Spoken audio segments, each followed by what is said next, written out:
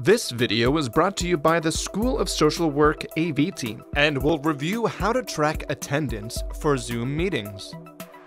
To start off with, you can review this information through Canvas and on the Zoom web portal at umich.zoom.us. Please note, Zoom tracks when someone logs into the meeting and records how long they remain. If anyone logs out and back in, they will be recorded twice. Great, let's get started. Log into Canvas and navigate to your course. Once here, click Zoom in the left-hand navigation of your Canvas course. Select Previous Meetings, locate the meeting you wish to review, and click Report. You will now be able to review the list of attendees during your meeting, when they logged in, and how long they remained.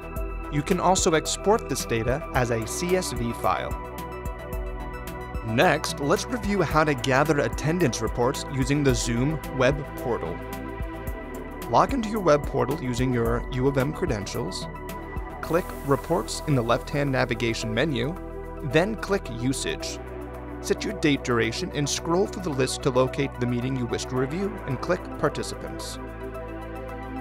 In addition to tracking who logged in and when, you can also organize your data differently than in Canvas.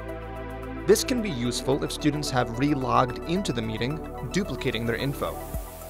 To simplify the attendance list, simply click Show Unique Users. You will now be able to view a comprehensive list of everyone who has logged in with the total duration.